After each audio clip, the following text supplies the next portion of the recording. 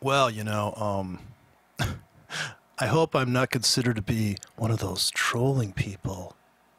But, I mean, I guess dishonesty is just annoying to me, so intellectual dishonesty, or just sloppy thinking, or lack of logic, or Mr. Know-it-alls, or guys that are like, this is how it is, man, that's just how it is, because I know everything. Well, I know everything too, so let me answer you. Look, look, you may hear in your mind something clear and concise. Actually, I'm hearing voices.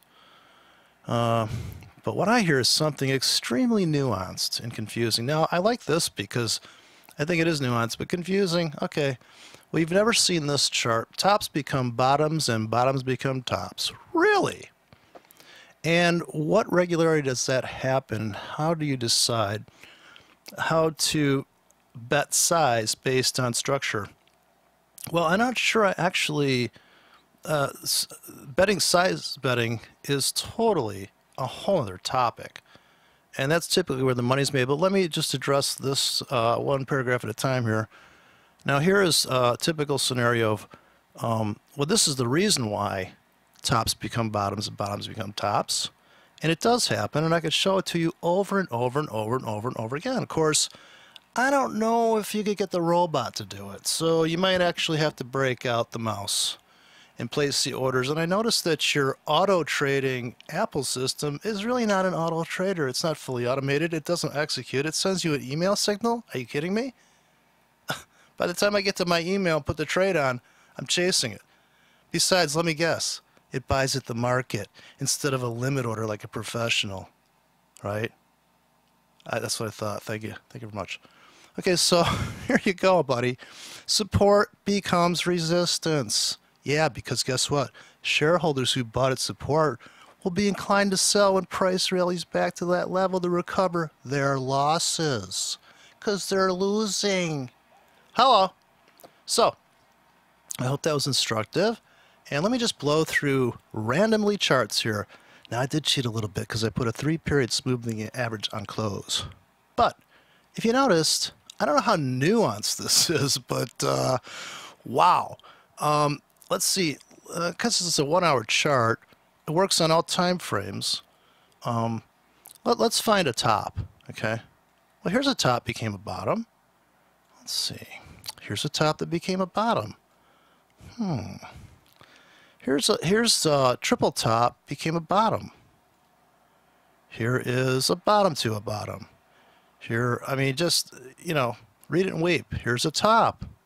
Top becomes a bottom. Oh, yeah, you got stopped out of this one. Duh. You're going to lose money sometimes, bro. Okay, here, look it. Top becomes a bottom. Tight stop on that. Nice winner. Thank you. Thank you very much. Here, look it. Top becomes a bottom. Now, I didn't rehearse this, okay? Here, I'll take off all the nuanced lines for you. I mean, I know you grew up on robots and you think that's how you play the world, but here's a classic, British pound. Yeah, I'm using technical analysis in terms of pretty crude, I would say. I'm using a moving average of, I think, 3-period on here. This may be 5. Let me check. We go indicator list. I'm using a special weighted average. It's called the linear weighted moving average of 5. Actually, it's pretty smoothed out. Pretty conservative trading system here. Not a lot of signals, but real juicy ones. Here's a top, became a bottom. Now, the beauty of this trade is that you don't have to be there for it. You do not have to sign up. You don't have to babysit your robot. You place this trade. Actually, this trade was placed 2 weeks in advance. Top became a bottom. Gotta love it, right? The current trade I'm in right now, I'm hog long the pound. Thank you very much. Here is a top, became a bottom. I entered. Now, as far as risk sizing, I'm actually trading quite a few different things. I'm scalping this area. I'm position trading this area. I mean, it's complicated size-wise. And statistically speaking, statistics are crap. It's actually it's pure bullshit. Your statistical stuff is crap. You know why? Because you're curve fitting. You're saying, oh, statistically that worked out across this, this, and this, and this. Here's the top became a bottom right here. Maybe that you can catch this by your eye. I hope this isn't too nuanced for you. Right here. top becomes a bottom, right? How can you miss this crap, right? Bottom, bottom becomes a top. Is that a good trade? Where'd you put your stop? Here, here, here. How much money did you make? Oh, pant loads. Yeah, you had to get your, and then there's another thing. How about you just trade the round number? When you see the market near a round number. And give me statistics, man. You know, really, it's just, you're so, you know, I just, yeah, I can't take it when I hear dumbness. I can't take it. Does the top become a bottom? Really? Does it really become a pivot? I mean, it's just mind-blowing, man.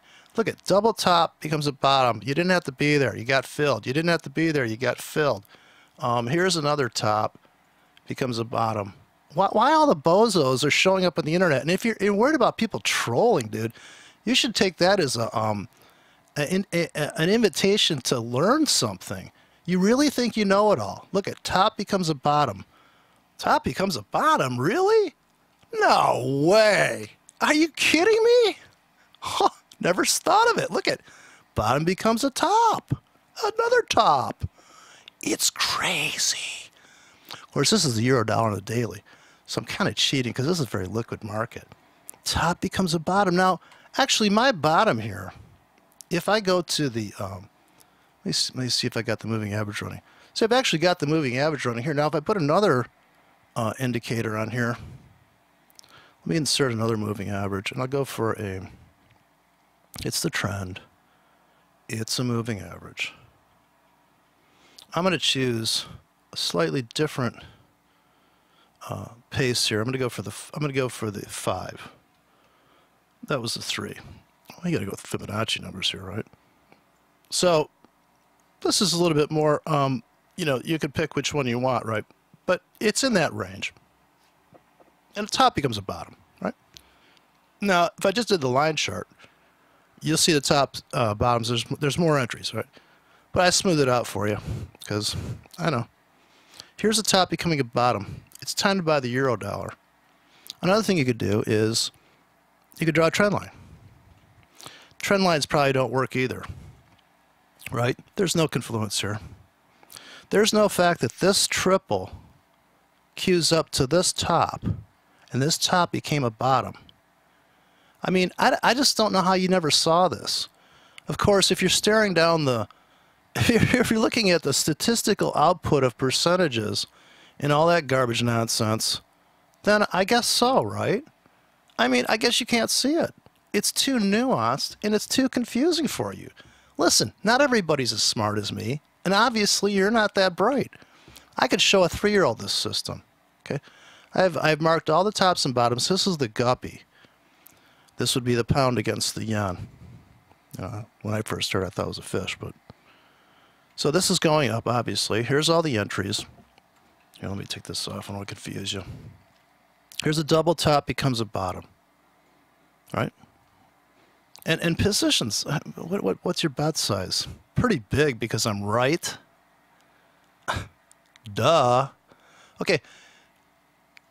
Just too much fun. It's too much fun when people ask me, does it really work? Oh, sell a book. Why would I sell a book? Here is the U.S. against the Tsar, whatever that is. Works in this market. I mean, the spread here will just blow your brains out, I think. Don't even trade this pair, but I'm just showing it works. It works everywhere you plug it because human psychology is the same wherever you go. And then I just watched another one of your videos. This is too funny, man. Look at the bottom becomes a top. Right? What? Where would you get in? Oh, here. Where'd you get in? What's the next trade? Oh, I bought this. See, I bought there. Look, I'm in. I made money. Look, it's crazy. Look at, wait. Shh. Holy Grail, people step back. Holy Grail. Ooh, he nailed that trade too. Top became a bottom. That's what I'm talking about. Seriously, man. Here's the Polish dollar against the dollar. I forgot to fix the scale on these. Bear with me. Works here too. I don't know why it works. It's so crazy. How big do I bet? I bet the ranch on these trades. Come on. I mean, this is stupid. Stupid obvious, right? What do you do now? You sell. Yeah, you just got filled there. You scalp it, and I'm going through it. Now let me go to the Here is the footsie. It's topping out. Here's the, where's your entry here? Same story, different day, right? Top becomes the bottom. Crude oil. Yeah, crude oil. I hope you're long crude. Top bottom entry there. It was your entry here. See this top? Top becomes a bottom. Oh, went through it. I know. It's okay. Sometimes this is Wyckoff theory too. If you look up Richard Wyckoff, and as far as your stuff about Gartley's, holy crap. The Ikamushu cloud traders are the most profitable traders in a contest of people that know how to trade, not people that do statistical crap. I mean, statistics are a joke, man. Obviously, you can already tell by your video that you did about candles that, yeah, if you fade the pattern, you make money. Well, duh. I mean, you don't just go in there blindly and trade this stuff, do you? Yeah, apparently you just want the robot to give you your email Apple trades that hopefully you got your cell phone on and hopefully you got your platform open. It's not automated. Why are you selling a $37 a month automated thing? It's not auto-executing. It's sending you an email? Or are you telling me it sends you an email that your trade's been put on? You're not even telling people that. So, good God, man. And yet, yeah, you are a fool to go on the internet with all the so-called trolls or people that are going to call you on your BS lines. Sure, there you go. You know, what are you going to do, right? Yeah, you can't. So here you go. Let me finish this thing you wrote here. So you are providing exact point that only technical analysis do well. Have incredibly good intuition. Oh, thank you very much. They can't pull on a paper a pre-described method anyone could follow. You know, I'm sorry that if you're dumb, you won't be able to trade the system. Okay. You know what? Dumb people can't play guitar either. They also can't play drums. They also can't fly a Learjet. Okay. Let those people knit. Well, you know what? Knitting takes skill too. The only thing that works consistently are arbitrages. True riskless arbitrages. You're kidding, right? So you want to trade risk-free on a robot. Next best are statistical arbitrages. Holy crap, I did an arbitrage video. I'll put the link inside this video of my arbitrage. It's called dual broker arbitrage with a 4-hour chart using RSI, which I've studied extensively, but I won't. It's a little too confusing and nuanced for the average viewer, but you could do broker arbitrage, right? You got a broker that's kind of retail, kind of lame, and you got 10 brokers running. You got multiple desktops running. I won't get into it, but trust me, I'd smoke your doors when it comes to algorithms. Trust me. You may have worked at some microsystems, but guess what? Chief architecture, but not chief trader, you notice? So the next best statistical arbitrage, I don't know where you get this info. You must have just made this up yourself. I'm not claiming any of this stuff.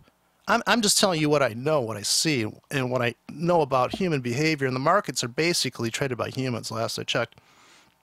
Because the methods used, investment bank, hedge fund, that's much simpler than your nuanced method. Of course, well, bankers aren't that bright. But still too complex to teach the average trader. Guess what? I guess I've taken it too far, huh? The system must be able to be articulated when written down, shown to work on statistical certainty.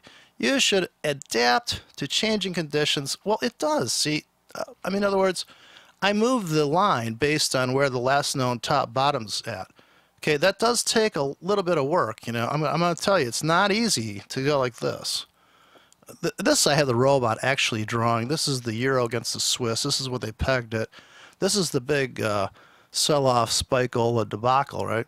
This is when it could totally go where no man's gone before, right? So yeah, I mean, come on, think about it, man. This is what you have to do. You do have to find a bottom, a valley. Well, I'd call it, for a person that doesn't know what a top and bottom is, I'll call them peaks and valleys for you. Okay, all the average traders out there, here's a valley became a peak. So a valley became a mountain. You sold, right? I don't know what more, you know, unless you just have like a, you know, you have a pacifier in your mouth with a robot running. I mean, you are going to have to think a little bit on this stuff. And this is a smoothed out, I'm not even using close. Like if I turn on close right here, this is the actual top, right? I'm smoothing it out to take some of the ambiguity out for you. This top became a bottom in the Swiss franc. It became a bottom again in the Swiss franc. That is the euro against the Swiss franc. Here is, when I create this moving average, which I think is either 3 or 5, to smooth it out a little bit, because I didn't want somebody to say, well, I took this double top here. I'm like, yeah, I know, but you have to smooth it out a little bit, take the noise out, right? Of course, if I was on a different time frame, it's all time frame dependent, right? Smaller time frame, more trades, right? Like say if I go to the 4-hour guppy, it's going to look a little different. It's a little less risky to trade the 4-hour guppy because this top, which, you know, after the market goes down, we know this top exists. So this is the trade plan. After you see a top, you place a buy limit there, right? You see a top. In other words, the market has to be above, of course, for you to place a buy limit. But this instance here, the market goes zooming up, and you're waiting for it to come back and fill you on this double top. It never does that. But guess what? The beauty of the system is, see this top? The market goes zooming up without you. But when it comes back, it makes a bottom. And you get in there at the bottom. But the beauty of it is that you never lost any money on this until you, the only risk you have of losing money is to get filled. Oh, what's your bet size? Well, my bet size, like I said, I have enough money in the account. See, this one never got filled. But what I'm doing is, I'm not just placing one order. I'm scaling in like a professional. I have buy limits all the way down to China, typically. And they expire within a certain amount of time. Now it's a 4-hour chart, so yeah, this is 2 weeks. Let's go to the 1-hour guppy. Let's look for entries on the 1-hour guppy. Okay, the 1-hour guppy entry would have been, you know these 3 tops exist, right? You know that. You can hopefully see, I'm sorry, peaks, mountaintops. Okay, you know those 3 exist, so you place a buy limit there, right? You got picked up. You got an exit at the last known low, which is here. You know this low exists. You don't know about the data that's coming next, of course, right? I mean, I just don't know how you're not seeing this stuff. If this is nuanced to you, then you should stick to the robot, and you should just do your statistical analysis and do your zero risk hedging. Okay, let me go back to this, see if I can, as you spent a lot of time writing this, I figure it needs at least a, okay, a system must be able to be articulated. No, it doesn't. Not for me. I mean, that's why I guess I'm not selling it, and I don't want to babysit somebody's moronic brain that can't see it. I'm giving it to you for free right here. If you can't take home what I've seen, if you can't take this and get your brain around that, yes, you shouldn't be trading. You need a drill cup, and you need a babysitter. Okay. Now, okay, let me go here. The system of the, you know, with minor changing conditions. Yeah, I've changing conditions here. In other words, I'm not going to do this because this would be a little bit too much. I'm afraid this would be overload most people's minds, and that would be to draw a trend line on this mess, right? And if you just drew a trend line on my 3-period or 5-period linear weighted moving average or simple moving average, something, right? I could even draw it on the wicks, for God's sakes, but the wicks are bullshit. That's just market maker spikes. So now you have this trend line here, you have this trend line here, right? And you have this top becoming a bottom. Do you really need any more info than that to enter this trade? Okay, let me go to the next. Let me see here. So now, listen, I've been doing this a long time. So I've been trading longer than you've been doing this, than you've been working as the chief architect. Okay? You know, and so you formed Sun Microsystems, wonderful. My team had a major hand in the building of the infrastructure and systems of most of Wall Street. But again, like I said, that's not trading. You're building, you know, writing code isn't trading. I'm so sorry to tell you this.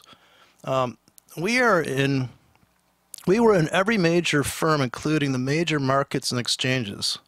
Yeah, but you weren't trading. I've seen it all. You've seen it all.